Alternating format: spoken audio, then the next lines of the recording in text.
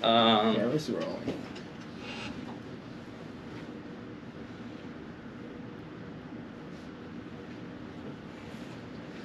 Hello, my name is Joud Satme, and this is my thesis defense on UAV-deployable sensing network for rapid structural health monitoring. So we're going to be starting by covering the outline. Starting with introduction, we're going to be talking about the project overview and the problem statement. We're going to be covering rapid structural health monitoring and technical challenges along the way. For methodology, we'll be covering deployment and retrieval system, sensor hardware and onboard systems, signal conditioning and error handling, and wireless sensing network in the context of structural health monitoring. For our experimentation, we're going to be covering a case study we did on a pedestrian bridge behind Toronto, Maine, using the UAV deployable wireless sensing network for modal detection. For our results, we're going to be showing some time and frequency response data from the structure and some sensing system experimental challenges we faced during the test. And we're going to be discussing outcomes of the system and some overview. And then for the conclusion, we're going to be looking into edge computing implementation and autonomous UAV delivery. So for our introduction, to cover the reason why we took this effort, with environmental disasters increasing in magnitude and frequency due to climate change, the safety of infrastructure following extreme weather conditions becomes of a concern. Maintaining rapid structural assessment capabilities in the aftermath of extreme weather conditions is essential for disaster resilience and the longevity of critical infrastructure, where structural health monitoring systems that are currently being used are stretched to their limit due to the need for safer, faster, and more cost-effective solutions for the challenge of high mobility sensing for rapid structural health monitoring applications. With some background on rapid structural health monitoring, it's a real-time data-driven process by which insight into the stability or the health state of a structure is acquired. During recent years, the integration of uncrewed vehicles and wireless systems have been vital to these rapid structural health monitoring systems, where the use of such systems or technologies raise different challenges. So, for example, sensor placement and delivery using autonomous vehicles can be challenging. Signal degradation due to mechanical transmissibility loss. Previously, you had to have a technician mount the sensor or even integrate the sensor into the structure itself while being constructed. Using high mobility sensors, you don't get that benefit of mounting the sensor previous. So we have this problem of signal degradation through the sensor material itself. Basically, we're going to be covering that in detail later on. And again, with wireless sensing networks, you fall into the challenge of synchronizing and error handling during wireless transmissions. So these are the new challenges that we try to fix through this work. The deliverables throughout this work is going to be the deployment and retrieval system. We're going to be talking about that shortly, and then sensor hardware. We're going to be breaking down what the sensor consists of, and then signal conditioning, some techniques we use to increase the resolution of our sensor, lower signal noise ratio, and root mean squared error. Those are our metrics to evaluate how well we did. And sensing network for structural modal detection, we ran the case study, and we're going to be showing how to use this network to detect the first mode of this given bridge. So the electropermanent magnets that we use, those are vital to our work. We started off by doing some mapping of the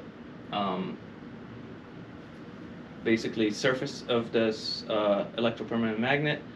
And as you can see in the plot, the way this magnet works is it conserves power by only consuming power to engage or disengage the magnet with no steady state power consumptions. We can turn off the magnet and it'll remain magnetized or demagnetized depending on the last command we've given it.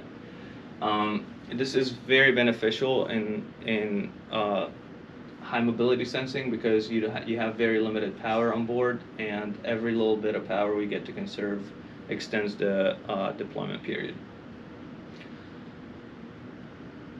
So this is a deployment and retrieval basically trial. Here you can see the sensor is on board, and we have the electropermanent magnet on top and an electropermanent magnet in the retrieval guard, and the sensor package is basically fixed through the bottom magnet onto the drone currently until we approach the structure.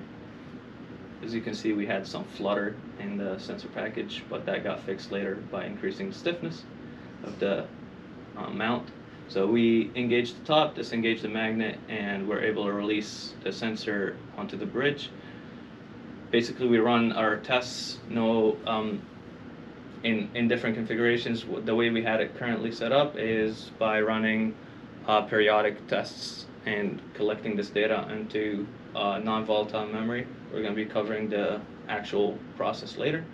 But when it comes time to retrieve, we basically approach, and using the retrieval guards, it helps us guide the sensor package to the center of the base where the electropermanent magnet is centered. And we have a ferrous plate on the bottom that helps us magnetize. We disengage the top, engage the bottom, and we're able to retrieve the system. Some features of the sensor package itself. It's high mobility, robust sensor node. We basically combined all the systems into a very compact package to be able to lift it using a drone and not have payload issues. Aerially deployable, obviously, and non-invasive docking utilizing the EPMs. We discussed earlier the use of bolts or having to drill into the structure, or using glues that can stay on the structure afterwards. Using electropermanent magnets kind of mitigate that problem. However, it raises the problem of transmissibility loss. The way we tried to work around that is by having a separate PCB basically with the accelerometer on board, and that minimizes basically the amount of material that the vibration has to travel through for the sensor to be able to pick it up. If we were to have the sensor on the main board, the transmissibility loss would be too much to pick up anything reasonable off of that. Our sensor can sample up to 28 kilosamples per second. This tends to be fast for ambient vibration monitoring. However, we raised the sampling rate using serial peripheral interface that fast because we were looking into impulse responses previously. But it was proven to not be as effective as just listening to ambient vibration for a longer period of time. And the sensor frame was designed with minimal transmissibility loss in mind, as we covered. So some technical names of the hardware we used. We have the ARM Cortex M7, which is the processor we currently use on the microcontroller, which is a Tensi 4.0. Our microelectromechanical system accelerometer, which is an SCA 3300DO1, and an electropermanent magnet V3R5C from Nika Drone.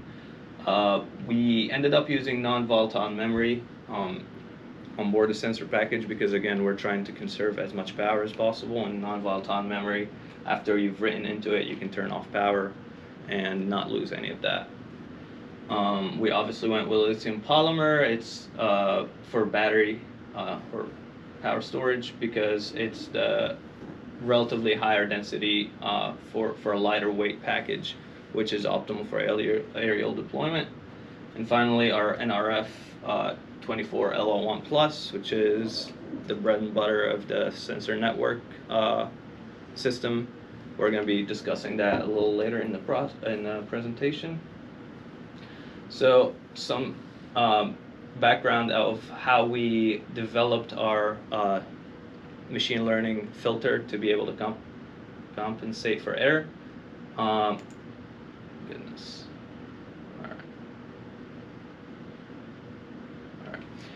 All right. We use this electromagnetic shaker to induce a known excitation signal, which was a chirp in this experiment. We're more interested in the frequency domain of rather than the time domain, so that's why we chose the chirp excitation to train the model with. As you can see, this is the known input excitation, and this is the accelerometer response that we see out of that. As you can see, the higher the frequency, the higher the acceleration. We're going to be trying to train with the lowest, with the lower end of frequencies. That's kind of where the transmissibility loss happens the most. And two equations that we've used as metrics are signal to noise ratio in decibel and root mean squared error. So moving to training, we adopted a 50-unit single-layer LSTM network that we trained with multiples of those data sets that I showed earlier. These are the equations that govern the LSTM model, and what we try to do is feed it basically the raw data from the sensor package and compensate for it through the previously supervised learning data sets. And then we produce a enhanced signal in this case, rejecting noise and any biases that happen. Oh, and the model updates, basically backpropagates every 400 samples, which is a second. So a few results from that experiment. This is not the main results of the work, however, it helps us get a better signal for our case study later on, so I presented them now. Long story short, we're able to enhance the signal-to-noise ratio by 9.34% and our RMSC of roughly 19.66. We also can see here we were able to push the usable. This is a frequency response function. So when we're around 1, that means our input and output are the same, so that basically we have minimum error, and we set our threshold to be 2%. Anything above 2% becomes unusable. So using this model, we were able to push the usable limit down to 1.37 hertz. How we use this, or intend to use this sensing network. Basically, we have our structure. In this case, it was a simple beam just to show the system. We provide a known excitation. Our senior design team last year built this shaker that we used for the case study. We give a known frequency excitation and we listen to the response, as you can see here. This is just model data, but we'll be able to see real data later on. We give it a known excitation and we listen for the response and see where the structure wants to naturally vibrate at. And in that case, we can say this is, if all 3 sensors agree to that peak, that means we've captured mode 1 in this case. A little bit on the sensor network background. The enhanced shock burst protocol is what we've used as a backbone for this wireless sensing system. It allows it's a 2.4 gigahertz protocol with 2 megabits per second transfer rate, and we're able to connect to. This is kind of a neat device that allows you to transceive, means transmit and receive using the same module, and we can link up to 6 nodes at a time, where the flowchart of how we execute a measurement, where we start by initializing the system, we deploy the sensor package, and then once they're on, they're scanning for a wireless trigger that either the drone can send or we can send ourselves using this long-range transmitter. Once the sensor package receives a trigger signal, it starts collecting vibration data into a buffer. We went with a buffer because we wanted as consistent of a sampling rate as possible, and if we access memory with every sample, that might cause inconsistencies. So whenever we fill up the buffer, which is about 74,000 samples, we go into non-volatile memory, and that's stored permanently. And then we put the sensor package in standby mode until the next trigger signal. This is some data from the experiment. What we did is we deployed 3 of those sensor nodes onto the bridge in places where we used a finite element model to kind of determine a rough shape of the mode we're trying to pick up. And as you can see here, the structure, given the excitation from the shaker, tends to vibrate at like as you see, the response amplifies when we hit the resonant frequency, and then it dies back out after we've surpassed it.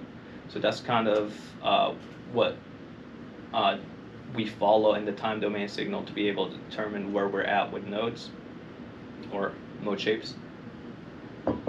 To go through the results, this is the experimental setup. As you can see, the nodes are connected to the bridge. We have our long-range wireless antennas ready to pick up a signal.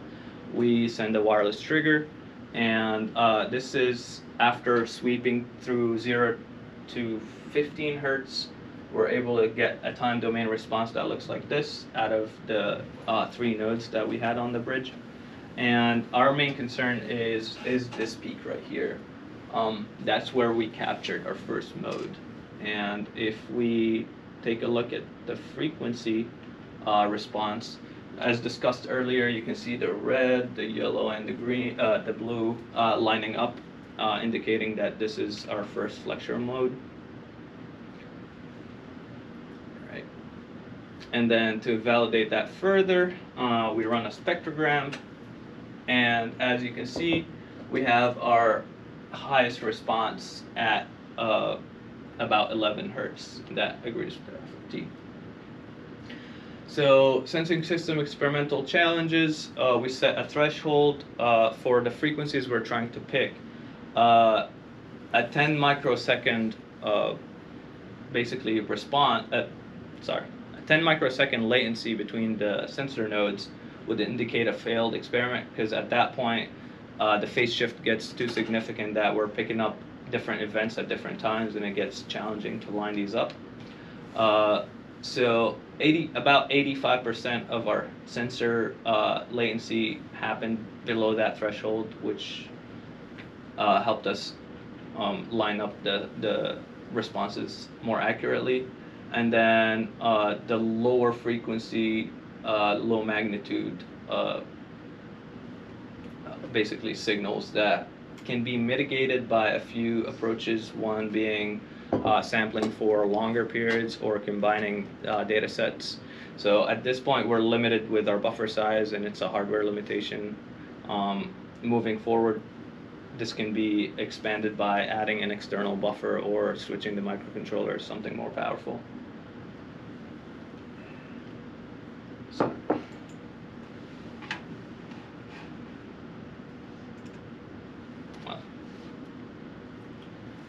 As for a conclusion, we basically covered the deployment and retrieval system, the sensor hardware and onboard systems, signal conditioning and error compensation using our short-term memory error compensator that we looked into edge implementation of. It was feasible up until the date of this study. We haven't really implemented it currently on this version of the sensor package, but we aim to do it for the next iteration.